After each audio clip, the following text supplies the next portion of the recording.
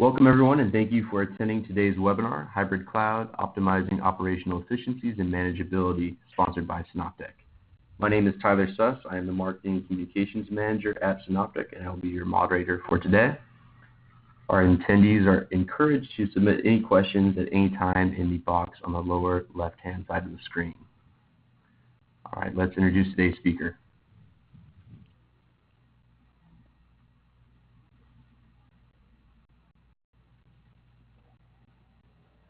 Ryan Ryberry is our Senior Solutions Architect. Ryan has over a 25-year career in architecting enterprise information technology deployments.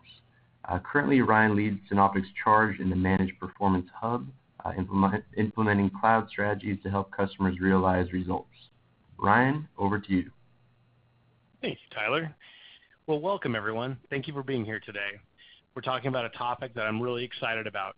I think it provides a great deal of digital disruption, and it's a game changer for many firms. And I'm very excited that we're able to help them through the journey. We're going to start by really talking about what's at stake here. Today's CIOs are facing a very difficult decision in the cloud world. Whether to put their spends anywhere, in the cloud, in the data center, maybe Moonbase Alpha. But the problem is not knowing where to put it. Is your data center going to go away? What if you make the wrong decision? Because truly what's at stake, as every CIO, and whenever I talk with them, they always joke about, that it's a very short-term position because it's impossible to make the right decision. But what if the ocean moves? What if you're trying to get from A to B and it is completely gone and you have to reinvent the way you get there? What if you've got a $5 million PO sitting in front of you for new storage and you don't know whether or not you're going to actually move to AWS or Azure? What if you're worried about the government coming and looking for your data? What if you need data sovereignty? What if you need to maintain control and you don't want to lose it to the cloud, and once you put it there, you'll never be able to get it back out again? Truly, what's important here is to understand what happens if you make the wrong choice. Companies on the left, Apple, Amazon, Netflix, Microsoft, Google, they all leverage technology in a great deal. They use technology as a weapon almost. Think of the way Amazon has taken over the world of retail. Companies that haven't, Blockbuster, Borders, Kodak, Sun Microsystems, they missed the technology revolution. They missed the digital divide. They jumped and missed. Simply thinking about your firm, and while it may not be Kodak or Amazon, comparing yourselves to your competition, and whether you're the front runner or you're following up, trying to catch up with them. Being able to leverage the technology and not having to make that decision, allowing hybrid cloud and multi-cloud, which really just means merging the technology of your existing data centers to the cloud data centers and using the right services, maybe it be storage, compute, application, platform as a service, infrastructure as a service, software as a service, for the right workload in the right place at the right time. Several years ago, no one would have thought of Salesforce as being as big as they are, ServiceNow being as big as they are. They've changed the way we do business. Your ERP systems used to be hosted only within your data centers, and now many of them are in the cloud. SAP is moving the exact same way.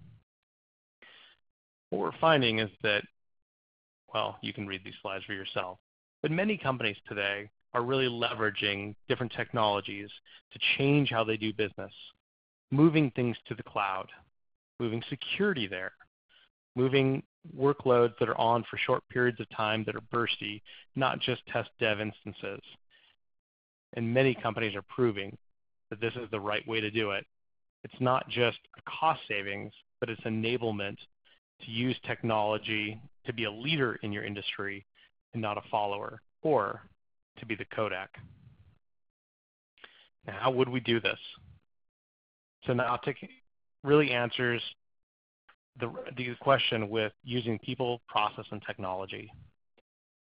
You're using multi-cloud, hybrid, using flexibility to move in and out of the cloud, how do you know which cloud is the right one? Is it Google, Microsoft, Amazon? How do you know that a year from now there won't be a great reason to use Microsoft instead of AWS or AWS instead? Or maybe Google Cloud Compute has an AI platform that your company can't live without and it's going to make the difference. Knowing how to put the blocks together. As I tell my son, it's just taking Lego blocks. It's the building blocks of our technological world and putting them together in the right way. I like to say that I can build a purple dinosaur just as easily as I can build a Death Star out of the exact same Legos. But nobody wants a purple Death Star.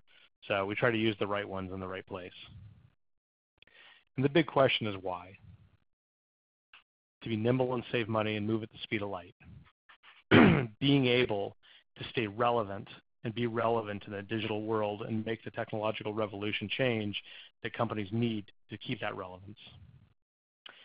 We're going to move in today to the what is it that we're doing. We've talked about why it's important, and now we're going to talk about our solutions and how we support that. We have partnered with Equinix globally in their 172 data centers around the planet, and they have an idea of an interconnection oriented architecture. We're going to talk about that first. What IOA allows for is a digital transformation. It's using the technology, the networking, and those connections to change the way you do business and make it serve you instead of it holding you back, making it a profit center instead of a cost center. I think you'll find that every consultant out there will tell you that digital disruption and being able to span that digital divide will make the biggest difference. IDC says that a third of the companies in every industry will be disrupted. They'll become the Kodaks of the world. So will you allow technology to disrupt you and go away, or be the disruptor and take advantage of it and be the clear leader? The market trends all tell us that technology is going to be the leader.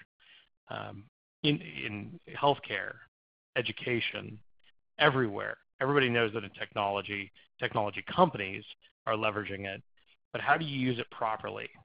And how do you change it so that your business can benefit from it? And that's really what we're talking about is how does your specific industry, how does your specific product and application set get transformed by working with the cloud and being able to be more nimble than your competitors? To solve it requires an interconnection first architecture. It's really changing your B2B or B2C connections to the right place at the right time. And the example I like to use here is a while back, Netflix was having issues with Comcast. They weren't peering directly. So every Comcast user, which registered in the millions, was going over the open internet to get to Netflix. The experience was they could not get HD shows to view. They were getting very laggy. They would pause in the middle of a TV show or a movie. And generally speaking, the experience, the quality of the experience that Netflix users had was very, very low. And it was causing tremendous issues. In the end, all Comcast and Netflix did was privately peer. Take their peering from the internet, going across the major exchanges, and going to a direct path. The result was that the user experience went through the roof. The experience that user had, there was no more lagginess, no more buffering, and they had a better movie experience, TV experience. They watched shows straight through and they never had a single other issue. And many of us remember that. So it's really moving those connections to the right place, moving them closer to the edge. Akamai was famous with this, with their CDN networks, moving that content right to where the user was. In this solution, in an IOA architecture, it allows you to move your business to where your people are. We like to either call it the source or the destination. Where's the data coming from? Where's the data going to? And moving it in such a way that you can get it out there so it's closer to to your customer, who ultimately you are serving either by providing a process or selling a service. And we do that through a few different solutions. The Performance Hub. The Performance Hub is really a network-based solution. It's the foundation of IOA. It's really moving the right connections globally. Do you have plants in China, Singapore, Frankfurt, And where are your users at? It's connecting them, whether they're on the East Coast of Americas, and putting performance hubs in so that you can present that data from the EU into America and connecting them at wire rate, not depending on the internet. Many companies use MPLS technologies today or VPLS technologies, and what we're doing here is really creating a new network that is controlled by the company, allows for direct connectivity between the data centers such that you have a better quality of experience. And once you get to the data center, the world is open. There are network providers in every data center. I believe the count is up to 17,000 today. Every cloud provider is on net with Equinix, and it allows you to take the right people, connect them to the data, and move them at the speed of light anywhere in the world. And really, the benefits are helping you move to the cloud. It's taking your legacy data centers, moving them in a way, again, through a hybrid approach, that not over the internet, and it keeps corporate compliance, security, and reliability to a maximum. It allows you to move into the cloud and use the right workloads at the right time seamlessly so that your users and your partners are not affected, and do so in a cost-effective way that allows for generally a reduction in cost and an increase in speed to performance. It allows for more efficient networks, having a direct connecting. We'll talk about that in a use case shortly. The quality of experience, which ultimately is the result of how do users feel when they're leveraging your system, whether it's in a hybrid cloud, the cloud, or on your existing data center. And having the provider choices in any data center, and increasing that manageability, because now you can control where the data goes, where the data flows, and the visibility into it with your tools instead of it going just over the internet. You control every aspect of it. The typical challenges really is that quality of experience. We hear that day in and day out. We have a data center on the west coast of the US, and we've got users that are in the EU that just simply can't work with the application because it's too slow. Now, how do you optimize that? Is that moving the data closer to them? Is it moving an application around? Is it WAN optimization? They have lack of visibility. The costs are outrageous.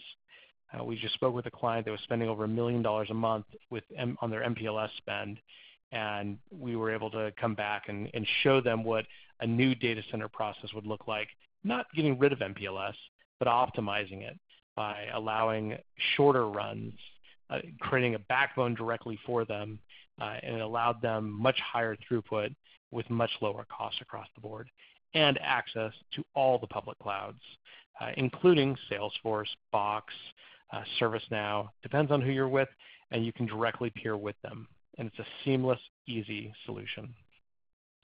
The general use cases are supporting your people, the quality of experience, moving your data around so that they have that better experience, locations, moving data closer to your hubs, to your offices, or to your end customer, and connecting to the clouds. The vast majority of what we do today is connecting multiple network connection points, offices, data centers, and connecting them to the clouds in multiple locations. It's not boiling the ocean. It's not setting up 20 new data centers, but it's one or two, depending on where it makes sense for them. Moving on to Data Hub. Data Hub is really just a building block on top of Performance Hub. Performance Hub is the network aspect that we talked about, and Data Hub is putting cloud-adjacent compute, data or compute, on top of the Performance Hub. So it's just adding that extra layer to it. And what this allows for is your firm to have the ability to put compute where it wants. Maybe it's a very large compute farm. Maybe it's very small just for tools to manage the network.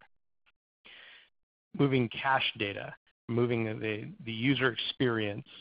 Maybe you have a primary data center in Dallas, and users on the East and the West Coast have a less than ideal experience because of latency. Maybe that short amount of latency is a huge impact to them. And being able to move read-only databases and the application set out directly to them makes that experience for them much more efficient. And when calculated in clicks per second and the number of seconds you're saving every user, for firms that have even 1,000 users, that simple click savings, not having users wait, can pay for the entire solution overnight. It's making users as efficient as they can and having their experience better. Employees are hard to get. Customers are hard to get these days.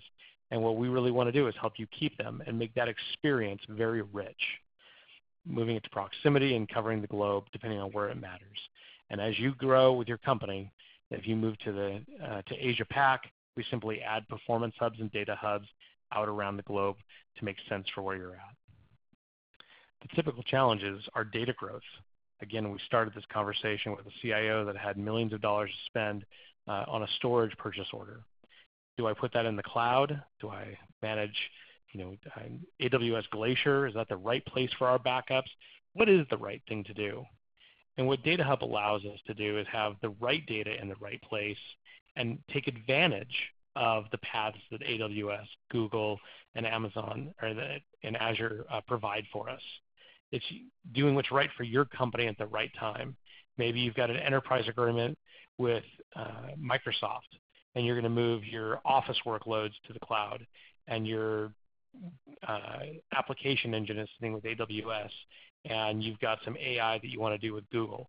Our solution allows for, with trivial differences in costs, allowing you to connect from not just one, all data centers. Earlier this year, Oracle was starting to force their clients into the Oracle Cloud from their existing data centers through licensing issues. And what we found was there was a huge push to move to the Oracle Cloud. And well, that's good for Oracle, but it was having tremendous impact, again, to our users. And the use case that we've been talking about this whole time, that $5 million PO, was because of that, is that the CIO was to sign off on the storage for a new Oracle cluster, only to find out that they were in the process of being forced into the Oracle Cloud. If he had signed that PO, they would have wasted $5 million. So in this case, this company happened to be with us and had a hybrid cloud and allowed seamless transition directly in there. And it made it easy for them. So they lost no money. And in this case, not having the $5 million to spend in their data center and being able to move to the cloud and make it nimble for them allowed for a very seamless transition and to take advantages of some cost savings that they were able to do by signing early and fast. Keeping data in the data center does allow for sovereignty and compliance. You have access to the physical data, and it's not residing within one of the clouds that you can't see or touch. And the resiliency, being able to use multiple clouds at any point, being able to have one set of data and not pay for it in 3 clouds, allowing Google, Amazon, and Microsoft to access the exact same data in that data cloud, the data hub. And then integrating clouds. A good deal of what we do is connecting Google to Amazon, Amazon to Azure, and being able to move data back and forth seamlessly, depending on what's right for you at what time. The use cases is simply integrating cloud storage into your existing compute farm. Maybe you don't want to spend any more money on your existing SAN network. NetApp has a fantastic solution with NetApp Private Storage, and it allows you to burst into the cloud, replicate data back and forth, and have the same experience, again, that quality of experience back and forth either way. Big data analytics, connecting your data to Hadoop farms all over the world. And then replication and disaster recovery, having your production workloads in one data center, having DR in the cloud for the instant-on use cases for automation, and allowing to have the lowest cost disaster recovery and business continuity products or solutions.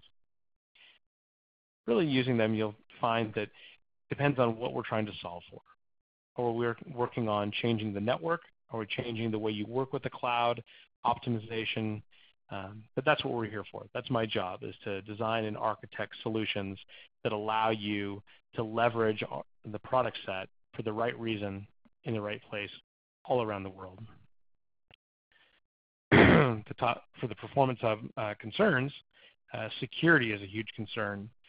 Being able to have complete transparency as your data moves from your data center into the cloud is a big deal. We have clients that allow for control, security access, firewall rules, VPN tunnels between all of them, and it allows you to control the cost center of whether it's software or hardware. Performance. We'll show in a use case in just a moment the performance gains by working with the back-end access points of all the different clouds. The agility and scale that the clouds do provide is tremendous. Being able to turn on infinite number of VMs in moments versus buying hardware and being 6-9 months out makes for tremendous change and a disruption. Again, our goal here is to help you change the way you're using technology today and have it really be a leading factor of what you do in the world, and controlling your complexity and your costs. No longer do you have a million contracts. You have a few providers you work with, and it's using the right technology in the right place. Interconnecting cloud use cases. This is one of my favorites.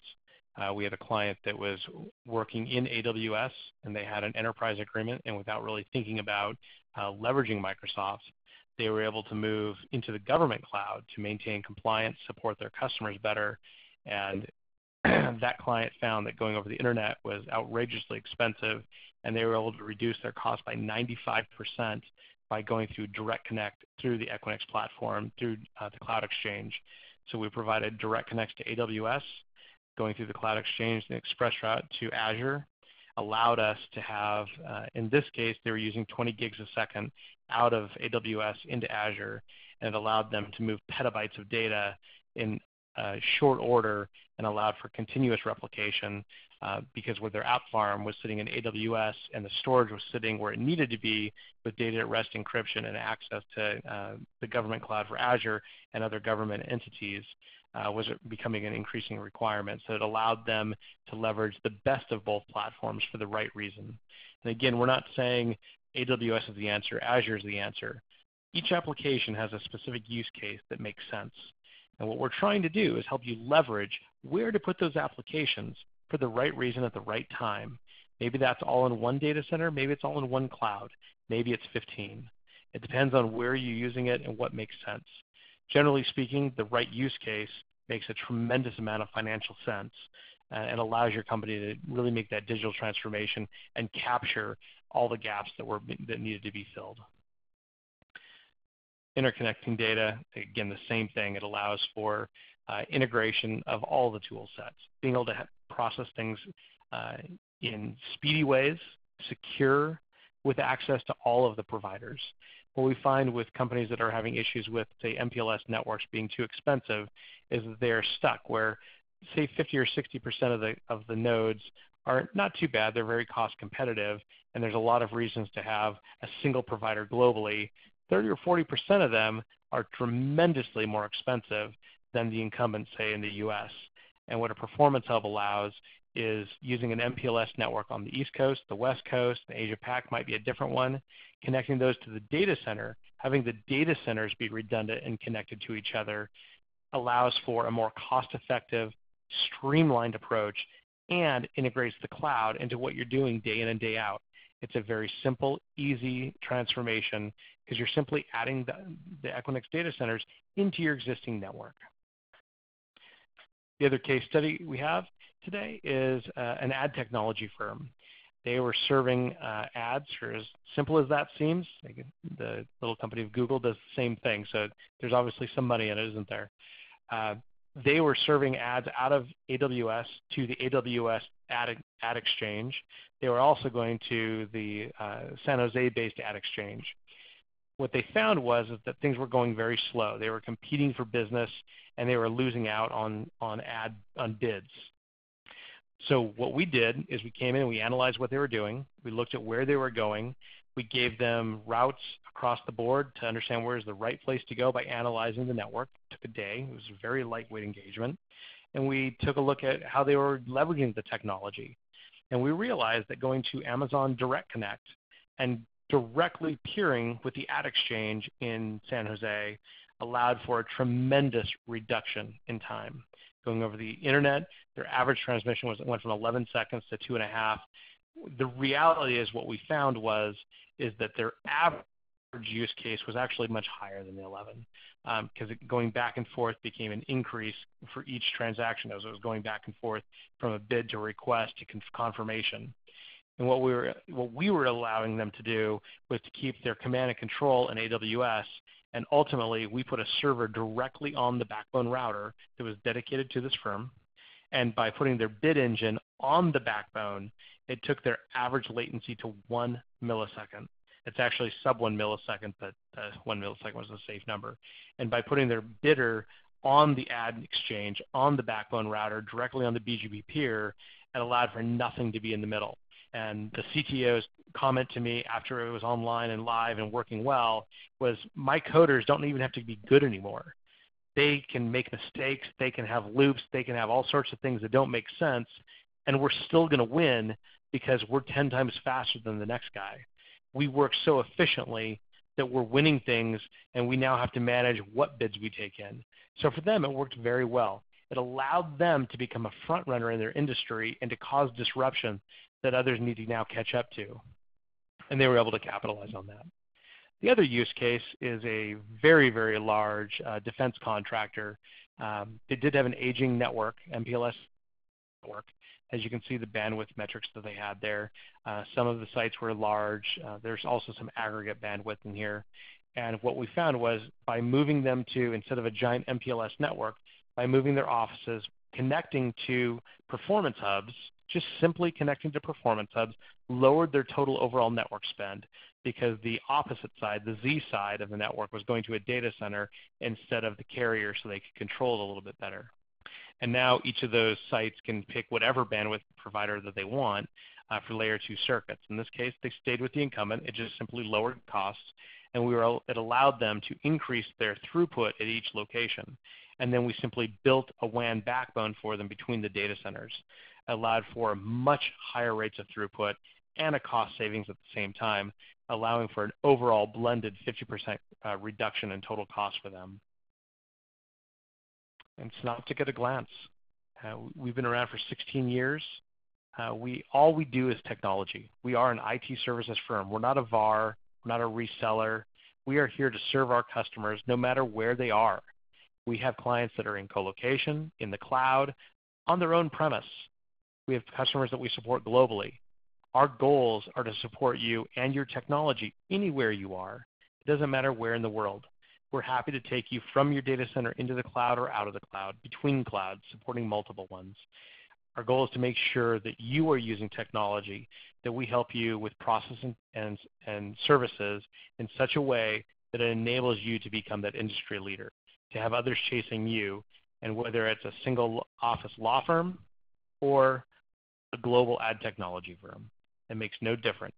We support healthcare, financials, business, manufacturing, basically every vertical there is. Our goal is to serve our customers well and help them leverage technology. We are IT. That's what we do. And we provide easy to use and easy to consume services. I find that when customers want to have some support, we want to find a way to get that to them. Transform, grow, and operate their business using our pillars of service. Today, I do want to leave you with, we've talked a lot about data center today, but Synoptek does provide end user support, full service IT firm, security services globally. So we will support, we are IT completely for some firms where we do everything. We are Bob and IT in the corner, changing printer cartridges for them, as well as providing global BGP backbone coverage for other firms, depending on what makes sense. Managing your cloud or managing your office, we are here to support you. Thank you very much for your time. It's much appreciated. Tyler, I'll hand it back to you to see if there's any questions. Thank you, Ryan. Great presentation. I just want to let all the attendees know in our audience today that this webinar will be recorded, and we will send out a on-demand version to all in attendance today, as well as the slide deck in case there's any sections that you want to review with your team. We're coming close to the end of our allocated time for the webinar. If you have any additional questions, Ryan's contact information is up on the screen. We want to thank everybody for attending today's session. Again, if you have any additional questions, feel free to reach out to Ryan directly. Thank you. Have a good day. Thank you, Tyler. Thanks all. Bye-bye.